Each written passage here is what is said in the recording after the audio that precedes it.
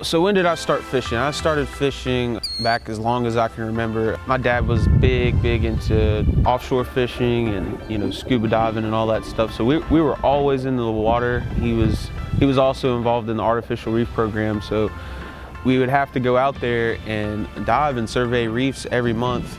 Once I decided I got old enough to where I wanted to travel and go out of the country, I realized I needed to learn how to free dive if I wanted to go anywhere else in the world. I started to realize it wasn't just fishing, it was about being an all-around water person. Whenever you're in the water, you see how the fish react a little bit differently. I've gone on several dives and just sat there and watched fish eat the baits, like just watch them, eat the cigar minnows or whatever it is that they're eating. And you can learn a lot from that. And I feel like there needs to be more divers and more people that get in the water because they have such an appreciation for what we have out there. Without a doubt, all of us definitely fell in love with it. Once I made my way to Venice, I knew who Kevin Beach was, and he was kind of one of those idols that I'd always looked up to.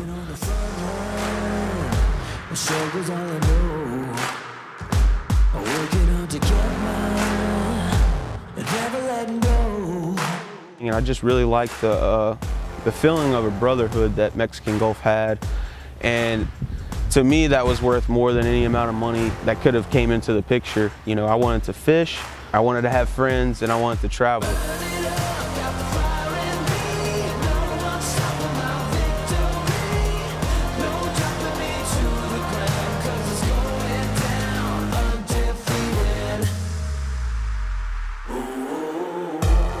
I feel like through those experiences that I did while I was deckhanding, I really could put myself in the customer's shoes and see that what they were really looking for as far as an experience. They wanted something epic, something that they could really remember.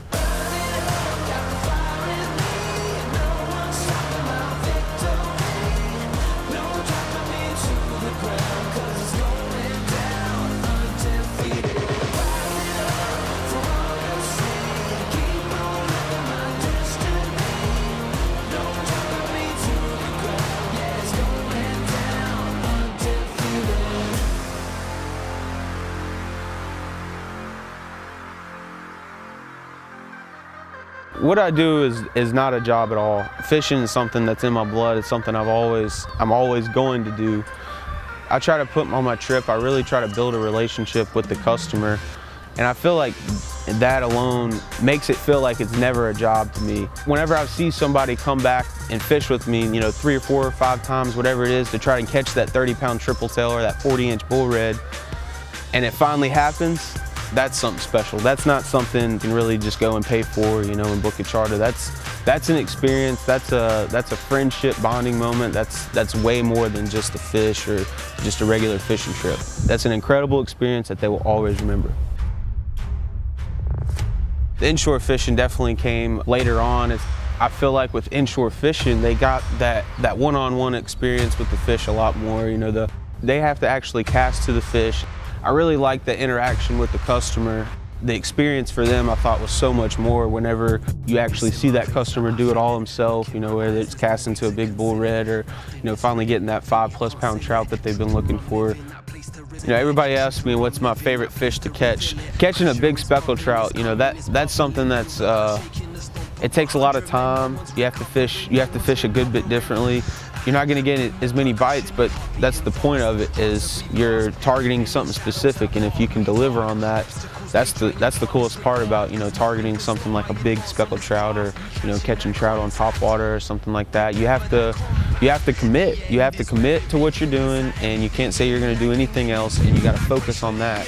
With redfish, they're by far I would say my favorite fish to catch whenever I have clients on the boat, because they're such a powerful fish. They'll eat at a moment's notice. They're very strong, so as soon as they get hit, you know what you got on. There's no question at all. Whenever somebody comes here from a long way away, they're looking for something to pull. Bull reds or redfish do that. They pull like hell, and they're a great fish to catch. They're a lot of fun. By far my favorite.